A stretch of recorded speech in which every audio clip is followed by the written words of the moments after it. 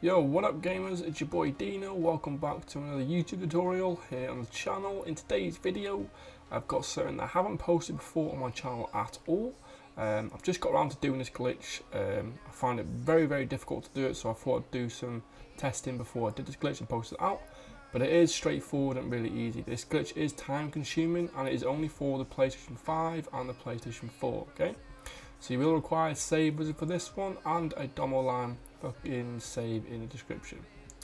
So all you want to go ahead and do before you do start up this glitch is go to your internet connection and you want to set up a internet connection. Now you want to do it as a customs, okay? Go ahead and select the internet that you are using or currently using is completely fine. Everything is fine until the very end. We need to go ahead and slow down our internet speed, okay?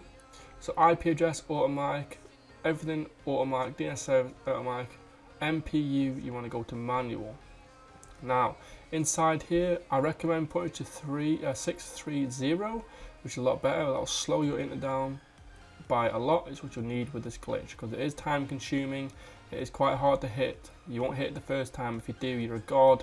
And yeah, so you want to go ahead and do is test your connection. Make sure you're connected to the servers on the PlayStation 4, and then go ahead from there. When you've done that, is load up your save. Now I will have a save provided below for the actual thumbnail car itself, with the yanked in plates, peyote smoke and stuff like that. So what we're going to go ahead and do is put a USB in, put it onto your computer, load it onto your save wizard, load it back onto your PlayStation 4 or PlayStation 5. From there, host up the GTA. When the female does disappear from the actual screen, you want to go ahead and hold L1 and R1 until you get the calibration settings screen. Now keep holding L1 and R1. I'll speed it up a little bit for you until we get to the calibration screen, and then from there you can actually go ahead and let go of the L1 and R1, okay? It's really important you do this, otherwise it's some sort of weird thing that you won't be able to do the glitch if you don't do it. So make sure you do it every time, okay? Alright, so what I seem to do as well when we get the calibration screen, when we're back into a single player session, you will spawn, if you're using the same save as I am, as Trevor. I'm going to speed it up so you're not waiting around. When you do spawn in, what I seem to do, which always helps in case you get an autosave, which the autosave will be on, is go to click start, go to settings, and you want to go ahead and turn the autosave off just like so. From there, hold down your D-pad and select Franklin. Now from this point on, I will slow down a lot of this gameplay for you guys. It is a little bit confusing, I get that, but you will have no problem to be able to do this after about an hour of learning it. Trust me, I was up all night last night trying to do this. I did it for like an hour and a half with my mate Tom, and I got it down eventually. So when you load into this single player session as Franklin, you should be eating some chips or anything like that, or crisps. You want to go ahead and run towards your door. Now Lester will call you in a moment seconds. All you want to go ahead and do is click from here is spam circle to decline the phone call. From there, do the cop cheat, which I'll leave below in the description, and then from here run out and get into your buffalo. Now when you're inside Franklin's car, literally drive down to the police, get as close as you can, and this is where I'll slow down the gameplay. So from here you want to hold the options as start button on your controller and walk towards the police. As soon as you see your hands risen in the air, all you want to go ahead and do is click start or let go of the start button, go straight to an online tab, and you want to go straight down to the choose character section. Alright, so I'll speed that game out a little bit. Go straight down to online tab, straight down to the choose character section. When you chose character, you want to go ahead and click your PSN button as soon as you can. Go straight to your TV and video. Go to Netflix or YouTube, something that will suspend your application, and you want to go ahead and accept all alerts. Okay, so that will suspend your application now. From there, you will head back over to GTA5. You'll see an alert screen for a second. From there, go back to your PSN and join someone on your friends list. Okay, so really fast. I'll slow it down for you, but you need to do this really fast. Okay, so Netflix, suspend application, back onto the game, join your friend. Now once you've joined your friend, you'll be on the alert screen right here. You want to wait for 15 seconds, so count 1, 2, 3, all the way to 15, and then when you have eventually got to the count of 15, you want to go ahead and accept this alert. From that point on, when you do accept this alert, you'll get many more alerts. Just go ahead and accept them all. Accept all alerts is completely fine. When you go into the sky, you'll get another alert in a second. You want to go ahead and accept it, okay? You see now it's just fading out just like so. This should be happening with you guys. So set all alerts, it should fade out, you'll get another alert, accept it, it's completely fine. Once you've accepted it, click your PSN button and you want to go ahead and join that friend again, okay? So all alerts, let's make sure you set all alerts. You'll get a GTA joining session at the bottom right. From here, click the PSN button on PlayStation 5 or PlayStation 4 and join that friend again inside of your friends list. It's really important. In the bottom right, you will have joining online session details as well. To find out if you have hit the glitch first time, when you do this, when you join that friend, you will get an alert screen. Okay?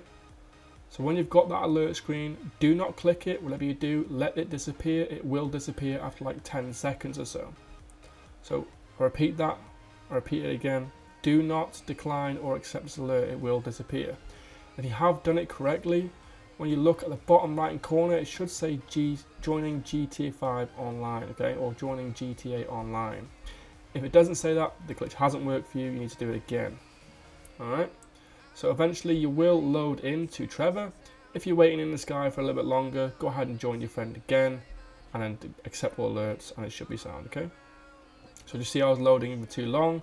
I'm going to join him again. It then disappears with the loading screen and teleports me to Trevor. Now, when you are Trevor, you will get 2 alert screens. The first alert screen, wait 2 seconds before accepting it. So, alert screen on the screen, wait 2, 1, 2, accept. Interaction menu, straight to direct mode. Alright. When you're in director mode, you've pretty much done the glitch now. It's pretty straightforward. You can't mess up from here. All you want to go ahead and do is go to enter director mode, as you see me here from the trailer, to director mode.